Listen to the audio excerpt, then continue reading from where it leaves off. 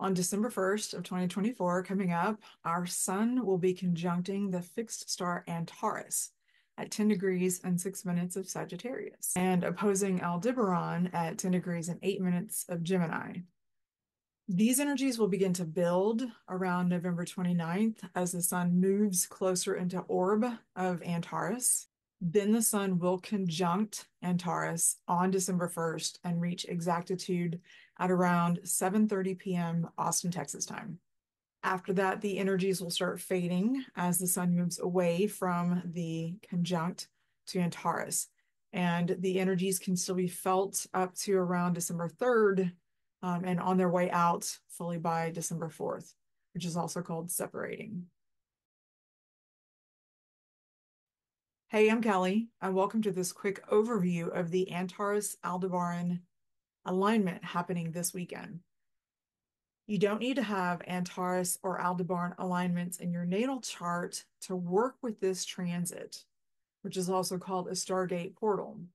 What that simply means is in the zodiac, Antares and Aldebaran are at exact opposite degrees in the zodiac wheel. So they sit in opposite parts of the galaxy relevant to our perspective here on Earth.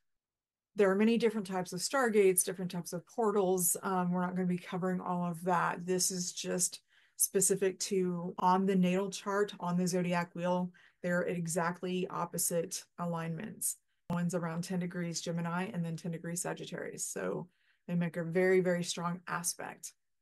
But if you do have natal aspects to either of these starseed lineages, you will likely feel them more strongly in the specific areas, meaning whichever house they fall into in your chart. For example, I have Antares conjunct my Neptune in the second house in my natal chart. And so I feel these very strongly in my second house energies of not just resources, but like self-worth and my values. So Antares, as I've started discovering more and more with the galactic astrology, I find a direct correlation in my value system to the Antares star system, as well as the opposing Aldebaran. There's a lot of connections through my family to Aldebaran and a couple to Antares. I will be doing another video on that very soon. But for now, here's a quick overview of this transit and the energies that it will be activating or enhancing in your life here in the coming days and weeks. For those of you who do have any alignments in your natal chart to either Antares or Aldebaran, either by conjunction or opposition or square, trine, sextile, things like that, some of the traits associated with these star seeds are going to be spiritual awakening and ascension, transmuters of energy on other planets, strategic thinkers and planners, gateway keepers of higher realms, and activators of higher awareness. Now, whether or not you have any natal alignments to Antares or Aldebaran, the energy that's being activated and available in this transit involves solution-based strategies that are very needed right now, and more specifically, heart-centered solutions, heart-centered decision-making. Whatever your connection or interest in this transit, if you're watching this right now, you're being called to access your highest wisdom at this time and to call others forward into their highest expression. What I mean by this is it's a phrase I started using many years ago, and most of you, if not all of you watching this, are going to be familiar with the term calling people out, calling someone out on their stuff. Well, the higher expression, as we evolve and as we grow and do our spiritual work and our self-work, there's a difference between calling people out and calling people forward. We can point to a situation and just acknowledge that this is a situation without degrading people or vilifying people or feeding into the drama that seems to be so pervasive now. So you can call people forward by holding higher perspectives of the people you interact with. And people sense this, people feel this, either through your energy or how you're actually communicating with them. Are you being clear with your expectations? Are you being honest and transparent and authentic in your interactions? This is what I mean by calling people forward. For any of you watching who do have Antares alignments in your natal chart in any of the aspects mentioned earlier, or if this transit is making any aspects to your natal chart now, some of what you could be picking up on are the freedom seekers, the healers, that aspect of the Antarian beings. Antarian starseeds are highly sensitive, intellectual, empathic, excellent strategists, visionaries, and they help others activate higher wisdom. It is said that they're here to affect the atomic structure of the human body as we shift into a new vibration on this planet, whether that's cosmic rays, light codes, solar flares, all of the different vibrational aspects that are helping us upgrade. Weehaw. For those of you who have Aldebaran connections in your natal chart, or Aldebaran, depending on how you say it, or if this transit is activating something in your natal chart at this time, you might feel a connection to embody higher consciousness. You might feel that strong pull in the countless situations that you come across every day where you feel met with some of these lower vibrational interactions or energies or thinking. Aldebaran starseeds are highly intuitive, spiritual, very empathic, and sensitive, and they have a connection with Archangel Michael. So if you feel this strong presence in your life and you do have this contact in your natal chart, then hopefully this is some confirmation for you. It is said that Aldebaran is known as the star of illumination and shines the way to powerful transformation, reflecting the soul's light through the mind.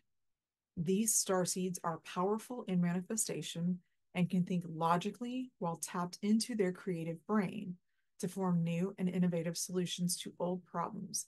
This is very needed right now, as you probably already know, as we help to integrate the divine feminine and masculine. It is very needed and helpful for us to demonstrate that logic and intuition can walk side by side, that they are equal partners in your life. So if you feel this contact, if you feel this connection to Aldebaran, then this is a great way to tap into both your left and right sides of your brain. Get creative and logical at the same time. They're not mutually exclusive. Just embody higher consciousness. That is the gift of Aldebaran. Here I'll do a quick run through of the houses. So if you have either Antares or Aldebaran connections in your natal chart, this will give you a quick idea of how these energies might manifest for you based on what house these alignments sit in your natal chart. So real quick, first house, you are a catalyst and you embody higher wisdom and awareness that awakens others. Second house, you value integrity and higher spiritual truths for yourself and for those you choose to interact with. Third house, you communicate in more expanded ways, sharing broader universal ideals and information. Fourth house, you nurture others by activating their innate gifts and empowering their sovereignty. Fifth house, your inner child is fulfilled by activating others' creative self-expression. Sixth house, you serve others by holding a space of high integrity, which allows deep universal truths to surface. Seventh house, you bring expanded awareness, activation, and liberation into your relationships with others, whether that's personal or business or long-term friendships. Any of those close long-term relationships applies here. Eighth house, you help others heal and transform by sharing the universal nature of abundance and resources. Ninth house, as you explore, learn, and teach, your activated awareness expands and awakens others. 10th house, you are known for being a catalyst, even if others don't understand how it works. 11th house, your ability to hold and express higher truths facilitates growth and healing within groups. And 12th house, your ability to perceive and catalyze higher perspectives allows you to adjust more rapidly within your own journey. Okay, that was just a super quick overview of this transit, and if you have alignments in your chart, how those might manifest based on which house you have those alignments in.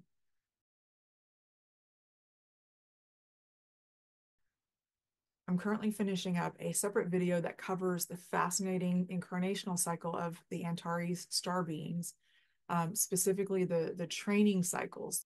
I covered some of this in my interview with Julia Velaz after I got certified, and I've been really excited about creating a video, a separate specific video for this topic. So it's almost done, so close. That will be out very soon, so check back if you're interested to find out about the Antares training cycles, the multiple consecutive incarnations.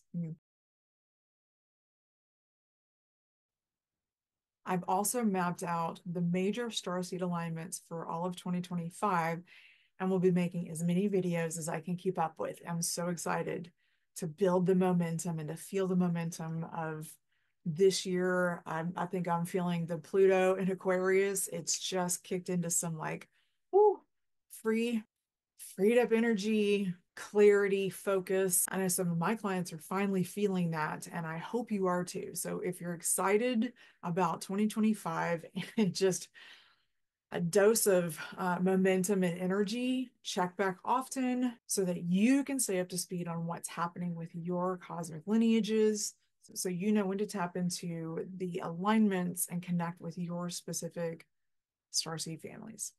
Very excited. If you found value in this video, please hit that like button, and thanks for sticking around. I truly appreciate you. Until the next time.